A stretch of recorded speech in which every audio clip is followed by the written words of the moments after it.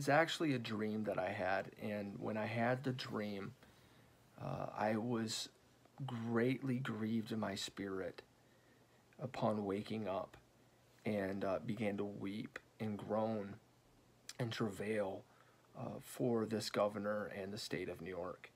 I recently had a dream, and I found myself along a worn path. All around me was a massive field filled with stalks of ripe corn ready to be harvested. I fell on my knees and put my face to the ground and began to weep and pray. Lord, give us the harvest from this land. Let not one perish from this place. I can see thousands upon thousands are waiting in the valley of decision. Lord, I have trusted in your mercy, and my heart has rejoiced in your salvation. The people that walked in darkness have seen a great light. Those that dwell in the land of the shadow of death, upon them your light is shining. For you will break the yoke of his burden. Yes, this rod of their oppressor you will remove.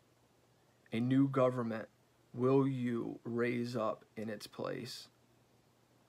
For unto us a child is born, unto us a son is given. The government will be upon his shoulders, and his name shall be called Wonderful Counselor, the Mighty God, the Everlasting Father, the Prince of Peace. Of the greatness of his government and peace there shall be no end.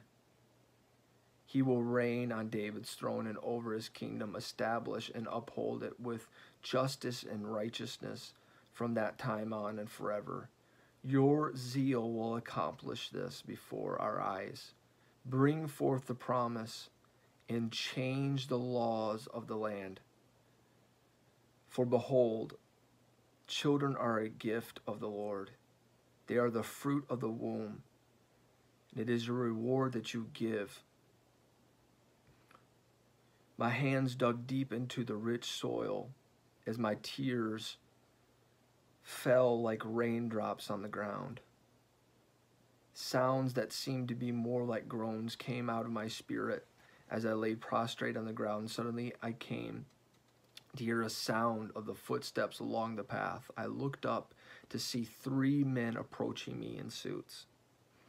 As they came closer, I recognized one of the men as Governor Andrew Cuomo, and the other 2 men seemed to be Secret Service agents. With great anger, the governor began yelling at me and saying, if you continue to pray to your Jesus and preach the gospel here, I will personally see to it that you are charged with a hate crime in this place. We don't want your kind here anymore. From my knees, I pointed to this man and said, weeping, Sir, your life will constantly hang in the balance from this day forward for what you have done. You will live night and day in fear, unsure if you will survive. I pray that you turn to the Lord before it's too late. I call on heaven and earth to record this day against you, that God has set before you life and death, blessing and cursing. Therefore choose life, that you and your seed may live. Sadly, I see that many things will be taken from you by the darkness until you repent. By the love of God, I compel you to turn from your wickedness this day and give your life over to Jesus Christ. For evil will slay the wicked, and those who hate the righteous will be condemned. Your heart has become corrupt and open to destruction from demonic darkness. Once lust has conceived, it gives birth to sin, and when sin is accomplished, it brings forth death. For the wages of sin is death, but the free gift of God is eternal life in Jesus Christ our Lord. Again, I say to you, repent and turn to the Lord before it's too late. With his arms crossed, he opposed every word I said. Then with defiance he said, I will never turn from the path that I am on. When I awoke from the dream, I was greatly shaken by what Governor Cuomo has announced he is resigning from the governorship. He took this near the end of his remarks, so it caught a lot of people off guard. Of course, President Biden had recommended, after all of these allegations came to light from the Attorney General's report, that he should step down. Do we know, Edward, whether there were any updated conversation between the two? Yeah, at this point, we don't know if there's any conversation between the two, but there was certainly public pressure.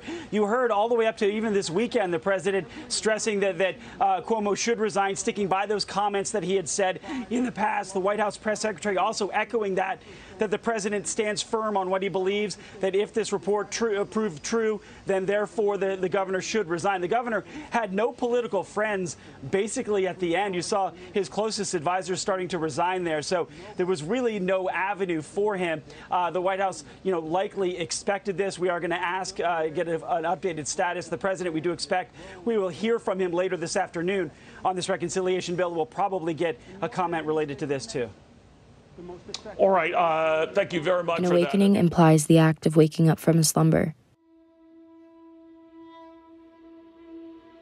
And the word revival means making alive again those who once lived, but have fallen into a cold or dead state. Everywhere you look, you see the evidence of a deep slumber that has come upon his people. We believe the only hope to awaken the dead things is a great move of God and an outpouring of his Holy Spirit. The Bible says that the Spirit of God came in like a rushing mighty wind.